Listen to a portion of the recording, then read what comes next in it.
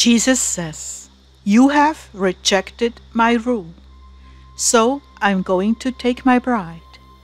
July 14th, 2015. Words from Jesus through Sister Clare, spoken by Jackie.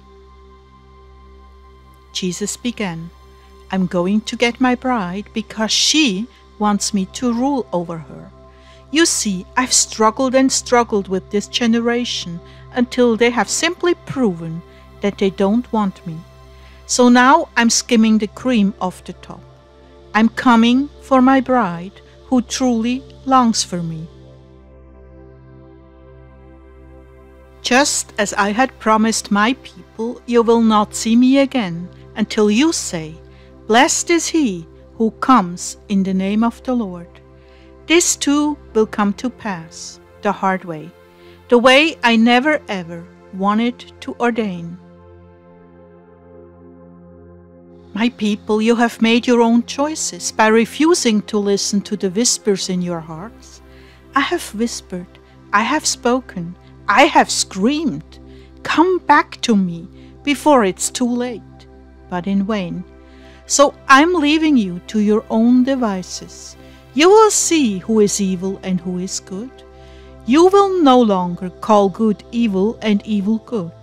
Rather, you will long to see my face again, and long with all your hearts to have me rule over you." That's what this is all about. My rule was not sufficient for you, so now you must suffer the consequences of your own choices. I have no other alternative. You have tied my hands. What can I do but leave you to your own devices, your own rule, until you reach the very rock bottom? Yes, it has been well said, "I'm come in my Father's name, and you received me not.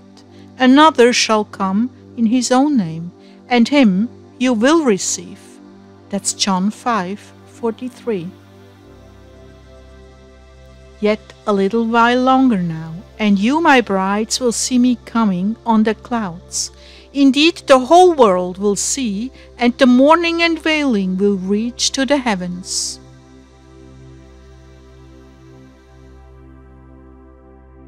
For I will purify my people, and I will return to rule and reign among them. Until then, you will have much to suffer. Yet I will be with you, because my love for you has never grown cold. No, my heart beats out of my chest for this people. How I have longed to caress you, pour oil on your wounds, and grace your feet with fine sandals. Oh, how I've longed! Now this most painful prophecy of history must cleanse the land of the filth that has filled it, until you proclaim, "Blessed is he who comes in the name of the Lord." Then I will take you into my arms and restore you. You will learn my ways and once again be my people, my chosen ones, to carry forth my words and my will to future generations.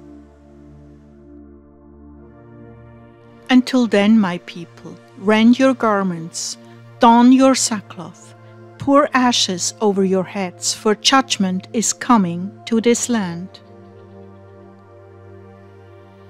Now, when the Lord said that, I thought, wow, are you talking about America? I mean, America and Israel are so closely tied together.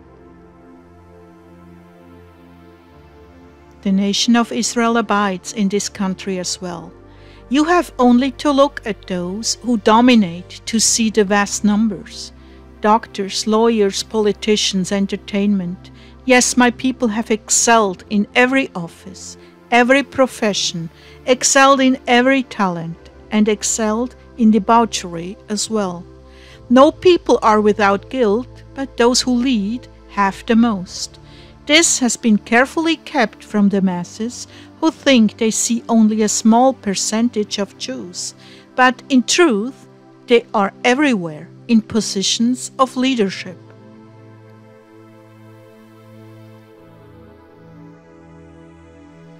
Well, my love, I'm coming now to take my bride, the one who hearkened to the whispers of her heart, the one who longs for me, the one who weeps at my feet for what I must suffer. Faithful has she been flying in the face of success and wealth just to embrace me. Now I extend my arm to her, and together we approach the altar where our love will be declared for eternity. Lift up your eyes, my beloved ones. Soon we will embrace and soar to the celestial city, where your reward awaits you. And for those who must stay behind, I say, courage. I will be with you. Great will your exploits be before men, and great shall be the harvest you reap. I will never leave you or forsake you.